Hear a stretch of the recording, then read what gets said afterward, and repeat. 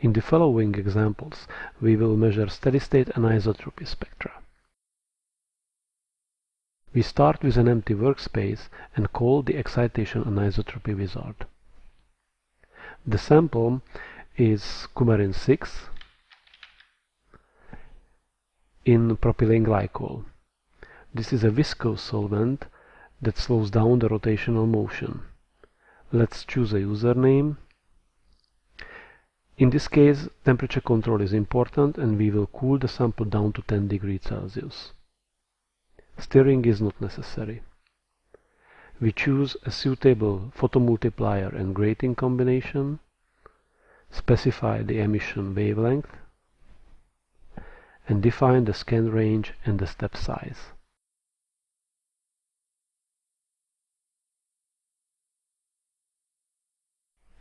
The next step is optimization of the spectrometer settings. We will measure several spectra at different polarizations. In order to maintain valid photon counting conditions, the wizard now performs a pre-scan and then checks the peak count rates at both emission polarizations.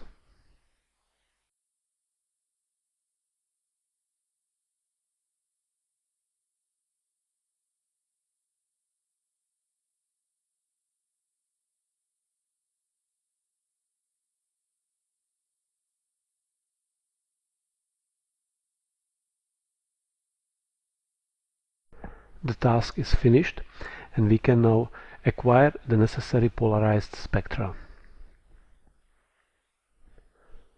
The wizard starts automatically with a default short integration time. This can be changed anytime, but we will proceed fast. First, an excitation spectrum is recorded while the emission is monitored at vertical polarization.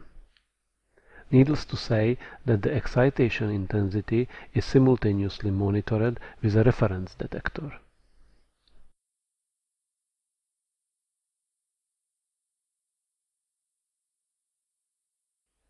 A second spectrum is recorded, now monitoring the horizontally polarized fluorescent component.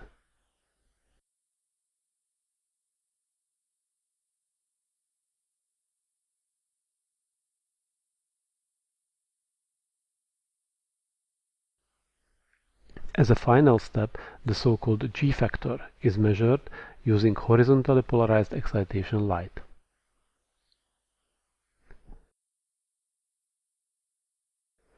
An optional next step is to record a blank sample.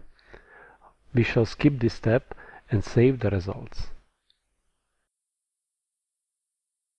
The anisotropy spectrum is automatically calculated by opening the data container. The result is a bit noisy due to short accumulation time selected earlier. Let us smooth the curve slightly and also overlay a scaled excitation intensity spectrum.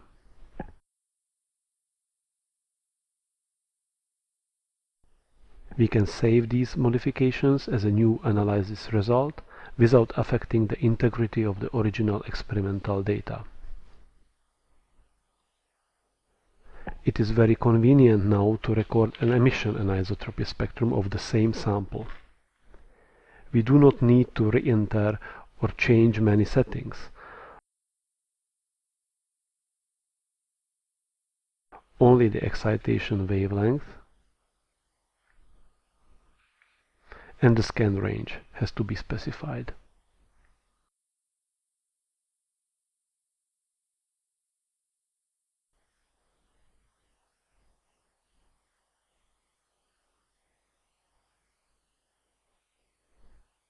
The next step is optimization as usual. The measurement will involve several spectral scans at various polarizer settings. The wizard now performs a pre-scan with a tilted polarizer in order to find the apparent emission maximum. Then the signal count rate is optimized at the peak and checked for all necessary combinations of polarizer settings.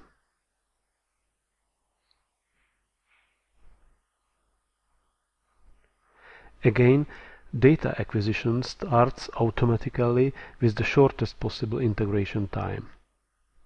This can be changed in order to get more precise results, but we will now proceed fast. To calculate an emission anisotropy spectrum, we need 4 polarized emission spectra. 2 spectra are recorded with excitation polarization set to vertical.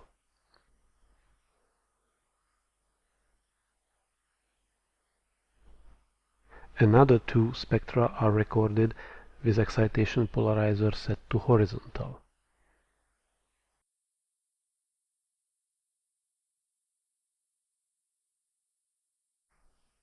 The measurements are completed. The wizard is able to measure a blank sample, but we will skip this step again.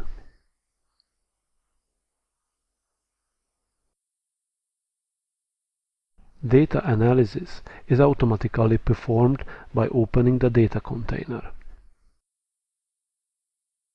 The major result is the anisotropy spectrum. However, the spectral dependency of the G-factor is also plotted.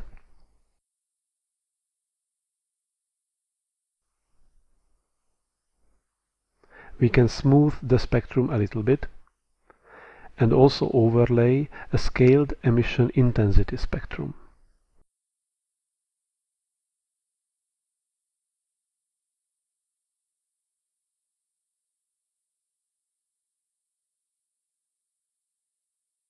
Now we can save these modifications as a new analysis.